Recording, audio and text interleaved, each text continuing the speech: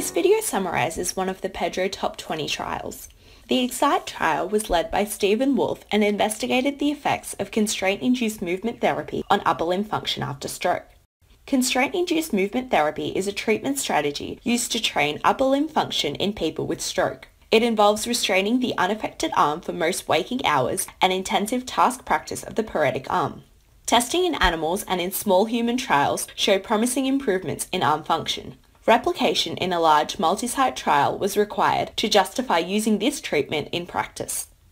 The aim of this trial was to estimate the average effect of constraint-induced movement therapy compared with usual care on upper limb motor function 12 months after treatment in people with stroke.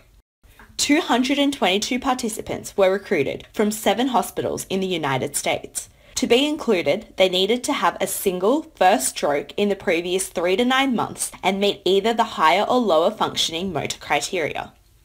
106 participants were randomly allocated to the intervention group and 116 to the control group. Allocation was concealed.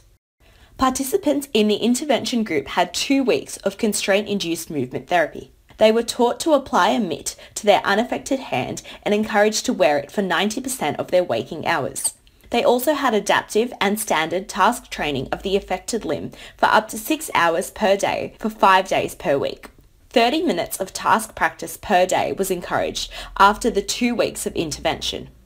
Participants in the control group received usual care. This ranged from no treatment to the application of mechanical interventions like orthoses or attending physiotherapy. The primary outcome was the change between baseline and 12-month follow-up for the Wolfe Motor Function Test performance time.